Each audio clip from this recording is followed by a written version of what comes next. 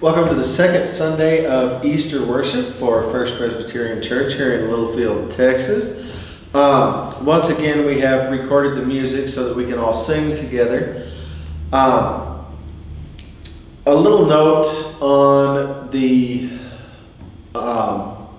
resources that I'll be using today. I'll be reading from a New Living Translation again, because I think this is a time that we need to remind ourselves that the church is still living even though we aren't able to be here together. And I will also be reading prayers from the Book of Common Worship, because we do worship together even though we are apart. I will call you to worship today with these words from Psalm 16. I will bless the Lord who guides me. Even at night my heart instructs me. I know the Lord is always with me. I will not be shaken, for he is right beside me. Join me in prayer. Almighty and eternal God, the strength of those who believe, the hope of those who doubt, may we who have not seen have faith and receive the fullness of Christ's blessing, who is alive and reigns with you in the Holy Spirit, one God, now and forever. Amen. Our first hymn today will be number 585, the blue hymnal, To God Be the Glory.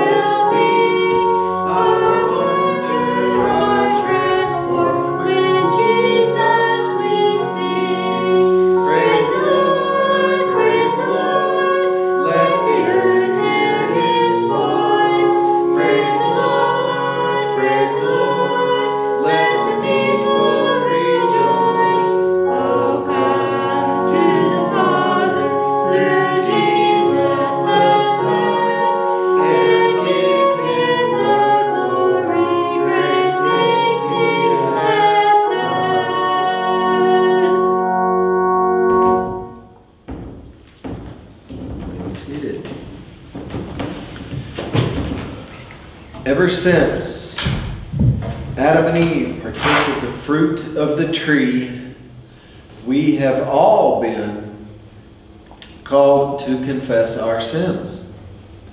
And we take that time to do it now. We will do a silent prayer of confession only, so that we may confess our own sins together. Join me in prayer.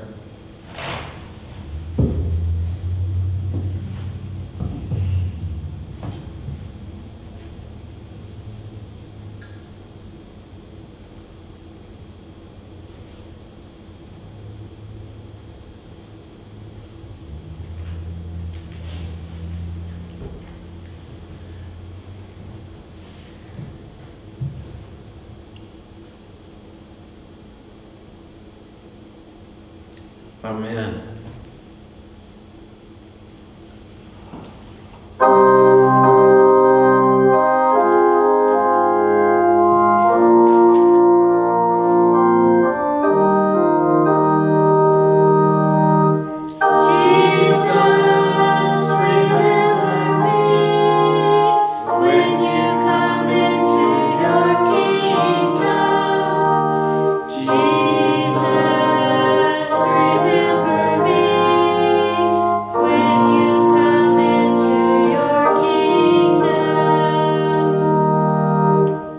The Apostle Peter wrote these words in his epistle. God the Father knew you and chose you long ago, and His Spirit has made you holy. As a result, you have obeyed Him and have been cleansed by the blood of Jesus Christ. I tell you truly, we are forgiven. Be at peace. Alleluia. Amen.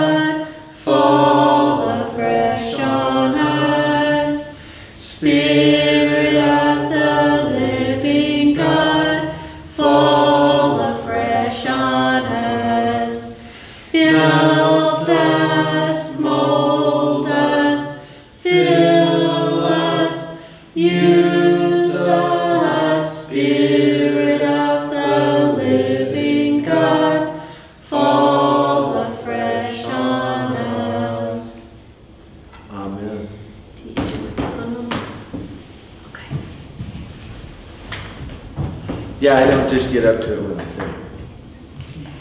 Our first reading today is Psalm 16. Keep me safe, O God, for I have come to you for refuge. I said to the Lord, you are my master. Every good thing I have comes from you. The godly people in the land are my true heroes. I take pleasure in them. Troubles multiply for those who chase after other gods. I will not take part in their sacrifices of blood or even speak the names of their gods. Lord, you alone are my inheritance, my cup of blessing. You guard all that is mine. The land you have given me is a pleasant land. What a wonderful inheritance. I will bless the Lord who guides me. Even at night my heart instructs me. I know the Lord is always with me. I will not be shaken, for He is right beside me. No wonder my heart is glad and I rejoice. My body rests in safety. For I will not leave my soul among the dead. For you will not leave my soul among the dead, or allow your Holy One to rot in the grave. You will show me the way of life, granting me the joy of your presence and the pleasures of living with you forever. Thus ends the first reading. Our second reading today is from the Acts of the Apostles. Chapter 2.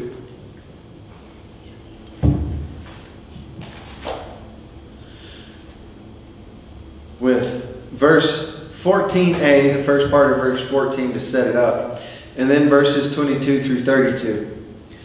Now here, this happens on the day of Pentecost, and the apostles have gone outside to preach. And they've been accused of being drunk. And Peter has said no. And Peter steps forward and says this. Peter stepped forward with the other 11 apostles and shouted to the crowd, listen carefully, all of you, fellow Jews and residents of Jerusalem. Make no mistake about this. People of Israel, listen. God publicly endorsed Jesus the Nazarene, by doing powerful miracles, wonders, and signs through him, as you well know. But God knew what would happen, and his prearranged plan was carried out when Jesus was betrayed. With the help of lawless Gentiles, you nailed him to a cross and killed him. But God released him from the horrors of death and raised him back to life, for death could not keep him in its grip. King David said this about him: I see that the Lord is always with me.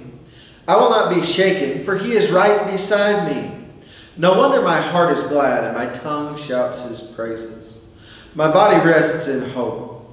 For you will not leave my soul among the dead, or allow your Holy One to rot in the grave.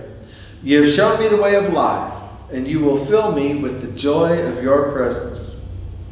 Dear brothers, think about this. You can be sure that the patriarch David wasn't referring to himself, for he died and was buried, and his tomb is still here among us. But he was a prophet, and he knew God promised an oath that one of David's own descendants would sit on his throne. David was looking into the future and speaking of the Messiah's resurrection. He was saying that God would not leave him among the dead or allow his body to rot in the grave. God raised Jesus from the dead, and we are all witnesses of this. Our gospel reading today is from the Gospel according to John, chapter 20, verses 19 through 31.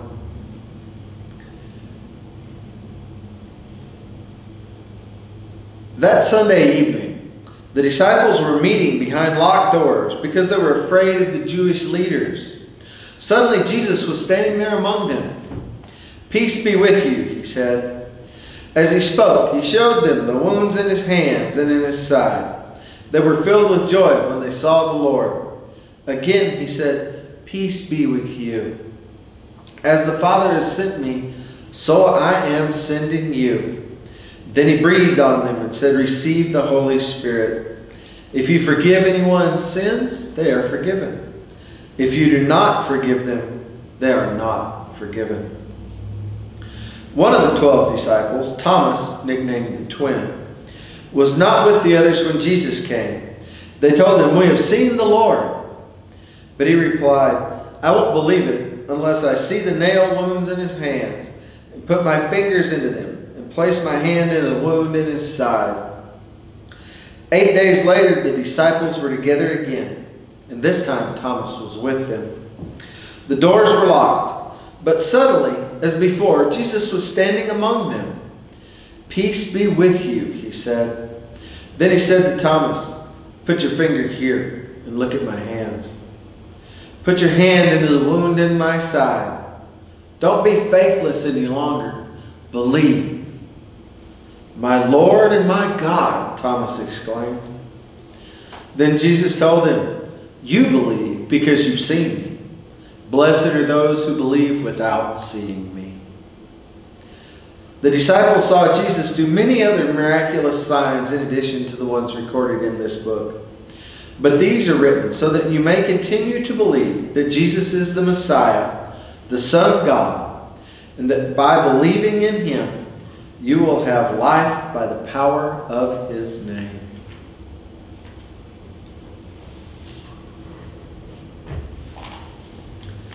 Our epistle lesson today comes from the first letter written by Peter. All praise to God. This is chapter 1, verses 3 through 9. All praise to God, the Father of our Lord Jesus Christ. It is by his great mercy that we have been born again, because God raised Jesus Christ from the dead. Now we live with great expectation, and we have a priceless inheritance. An inheritance that is kept in heaven for you, pure and undefiled, beyond the reach of change and decay. And through your faith, God is protecting you by his power until you receive this salvation, which is ready to be revealed on the last day for all to see.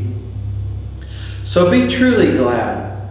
There is wonderful joy ahead, even though you must endure many trials for a little while. These trials will show that your faith is genuine. It is being tested as fire tests and purifies gold, though your faith is far more precious than mere gold. So when your faith remains strong through many trials, it will bring you much praise and glory and honor on the day when Jesus Christ is revealed to the whole world. You love him even though you've never seen him. Though you do not see him now, you trust him, and you rejoice with a glorious, inexpressible joy. The reward for trusting him will be the salvation of your souls. This is the word of the Lord. Thanks be to God.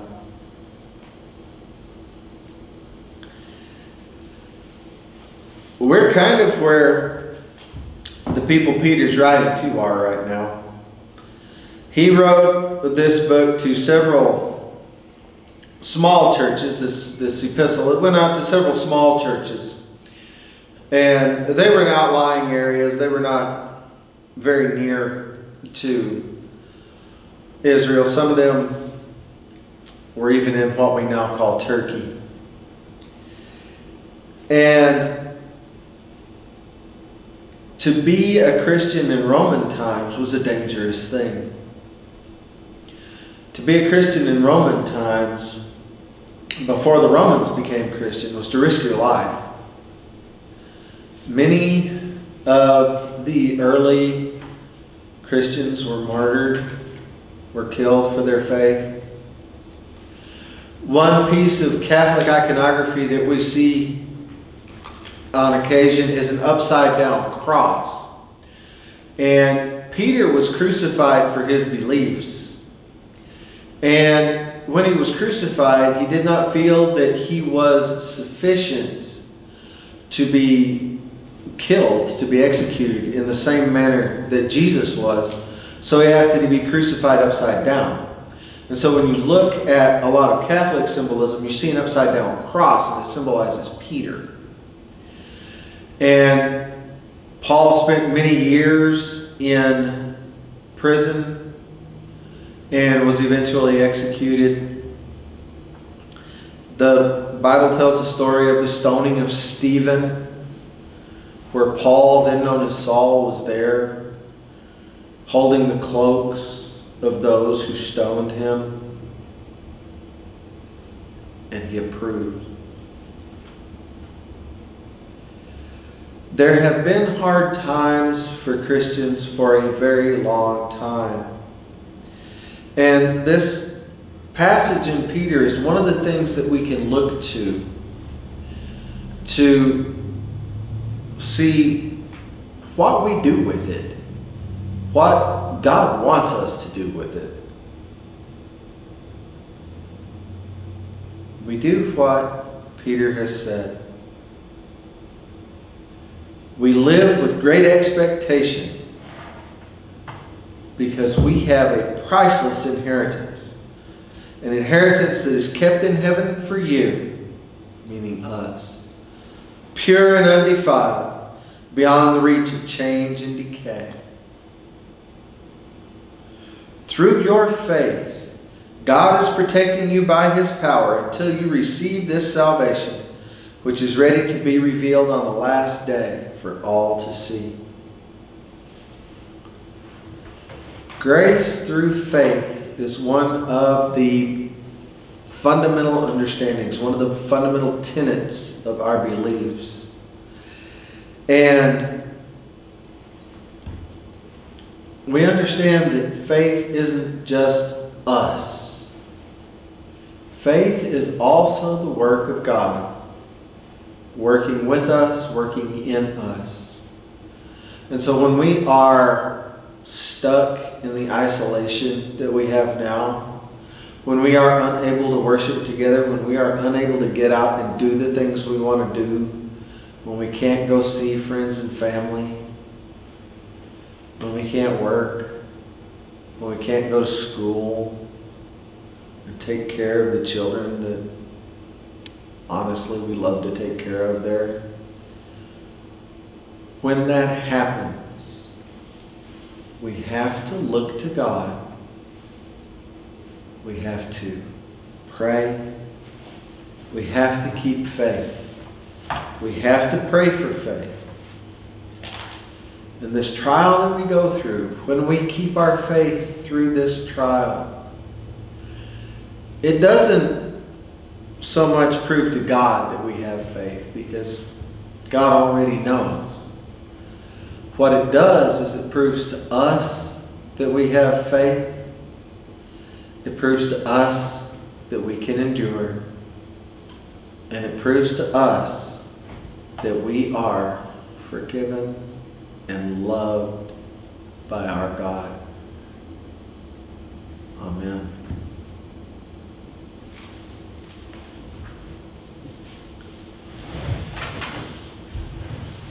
We are a confessing church, and I don't think that a confession of faith is something that we should ever skip.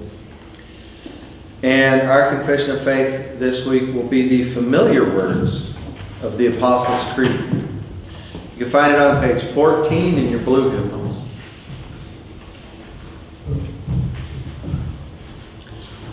I believe in God, the Father Almighty, maker of heaven and earth, and in Jesus Christ, his only Son, our Lord, who was conceived by the Holy Ghost, born of the Virgin Mary, suffered under Pontius Pilate, was crucified, dead, and buried. He descended into hell. The third day he rose again from the dead. He ascended into heaven, and sitteth on the right hand of God the Father Almighty. From thence he shall come to judge the quick and the dead.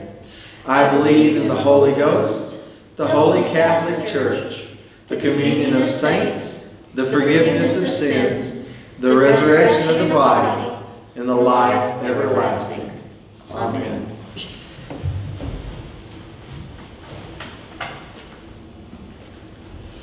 Join me in prayer.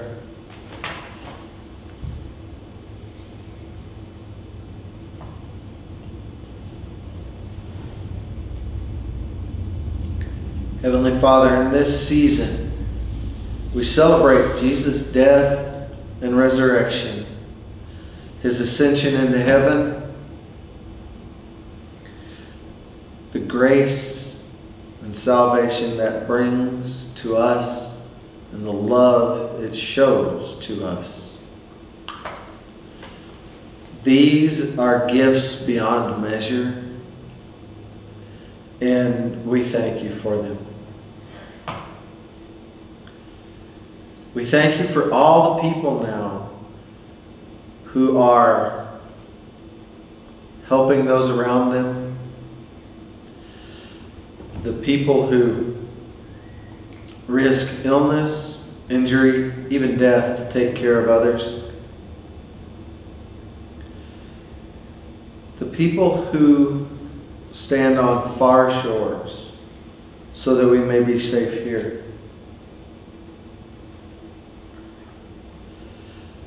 We thank you for our faith, our friends, our family.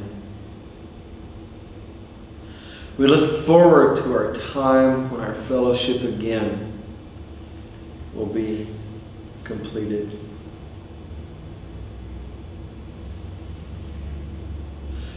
We ask you to watch over those who are ill right now,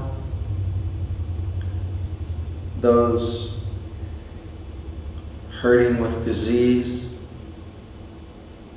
those hurting in their hearts from loss of loved ones, of work, of a way to sustain their families.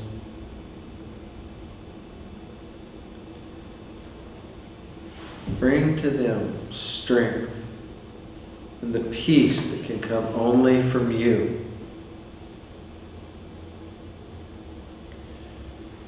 Keep us together as a church, even though we are apart. Keep all of the churches together, not just the one that meets within this building. All of your flock, Give us strength and faith to endure and to remember and look forward to the joyous time when we reunite with each other and the joyous time when we see you in heaven. We ask these things in the name of Jesus the Christ, who taught us to pray. Our Father, who art in heaven, hallowed be thy name. Thy kingdom come, thy will be done, on earth as it is in heaven. Give us this day our daily bread, and forgive us our debts as we forgive our debtors. And lead us not into temptation, but deliver us from evil. For thine is the kingdom, and the power, and the glory forever. Amen. If you are able, and if you are moved to do so, you can still send an offering even though we're not sending the plate around. You can send your offering to P.O. Box 448 here in Littlefield, zip code 79339.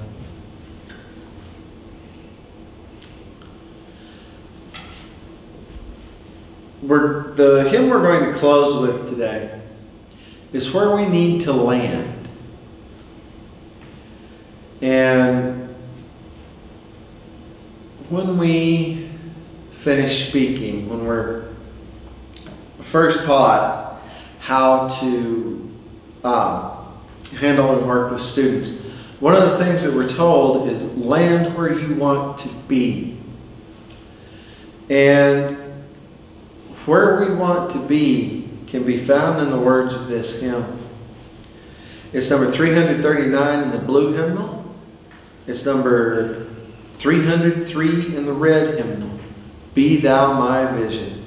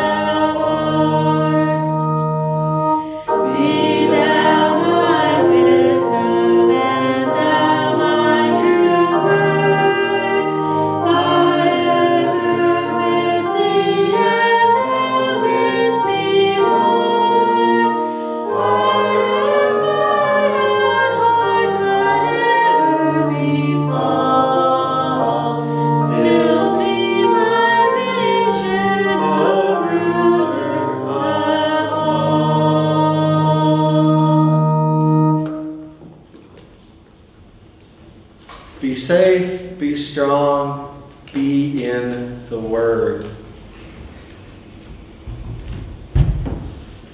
And I'll bless you today with the words of St. Peter. May God give you more and more grace and peace. Amen.